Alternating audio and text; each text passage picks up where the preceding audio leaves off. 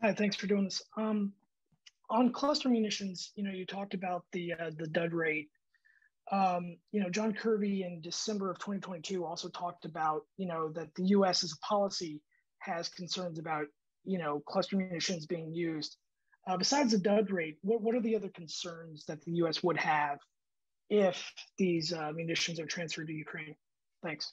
Well, I appreciate the question, Jim. Again, I don't want to get out ahead of any potential announcement. I think that, if and when a decision is made, we'll have more to say on that.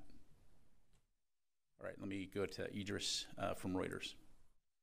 Okay, separate from any decision or non-decision on the cluster munitions, last month, Laura Cooper said that there were issues with congressional restrictions and concerns from allies. Have those concerns been allayed, and have those congressional restrictions been overcome right now? Again, separate from any decision or non-decision, have those hurdles been overcome as we speak today? Yeah, thanks, Idris. And again, not to be obtuse here, but because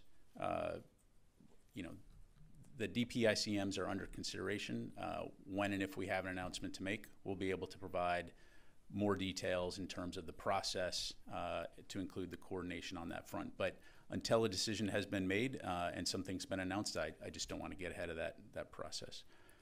All right, let me go back to the room here. Let me go to Fadi and then come over here. Thank you, General. So I'm not going to talk about the decision, but I'm going to talk about the process of consideration of these munitions. When did the Pentagon and the White House, National Security Council start thinking about these as a potential aid for Ukraine? And is this process of consideration related to any difficulties Ukrainians are facing in this counteroffensive? And is it meant, if a decision is made, to help them address some of these difficulties? Yeah, let me just kind of break your question into two parts here. So on the first part, I don't have a timeline to provide you. As you know, throughout the course of this conflict, we've had regular discussions with the Ukrainians, regular discussions with our allies and partners in terms of what are the kinds of capabilities that Ukraine needs on the battlefield.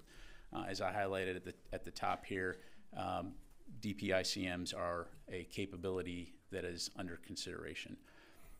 While I'm not going to get into the specifics of those discussions, I think what DPICMs bring to a battlefield is anti-armor and anti-personnel capability. So essentially, it can be either loaded with shape charges, which are armor penetrating, or they can be loaded with fragmentary munitions, which are anti-personnel.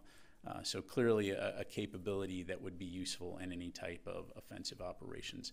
I would note that the Russians have already been employing cluster munitions on the battlefield, many with which include a very high dud rate reportedly.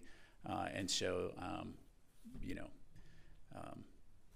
yeah, let's just leave it at that.